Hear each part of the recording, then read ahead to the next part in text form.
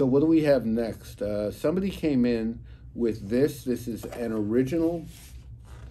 We're going to call this like advertising card, movie card, for a movie, Charlie Chaplin in the Circus.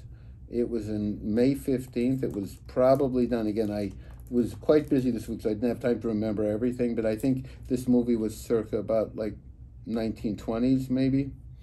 And this is a lobby card or an advertisement card for the movie with Charlie Chaplin in a theater called the Central Cedarhurst Movie Theater. And this movie theater was, I think up until about 30 years ago, it was still in business. Crazy, right? It was in business for like close to 100 years.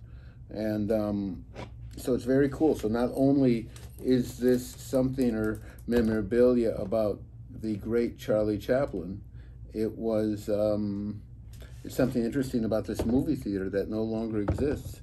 This one card is advertising 3 movies.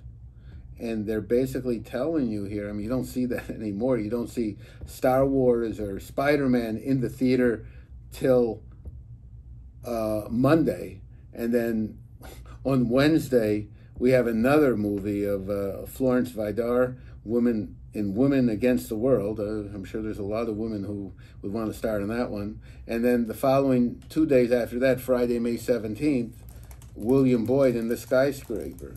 So I thought that's certainly striking that you have 3 movies playing in this theater. We're not talking about a multiplex. We're talking about advertising them in the same week. Each one has a run of, wow. This is only showing for one day, and this is showing for one day. Charlie Chaplin got the whole weekend. That's crazy. I mean, you know, imagine that. You don't see the movie in one day. That's it. Wow. Talk about being a hit. Like, you know, that's crazy. Doesn't really make a lot of sense, but wow. So I guess things were different then, right? Really, that's very unusual. Charlie Chaplin was the biggest, really, movie star of that time. So that's very cool.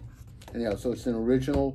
You can see it's aged. You can see it's about 100 years old. So this is a very cool piece. Anybody that has anything unusual about movies, about theaters, about stars, anything like that, any type of memorabilia, we would love to talk to you about that, okay?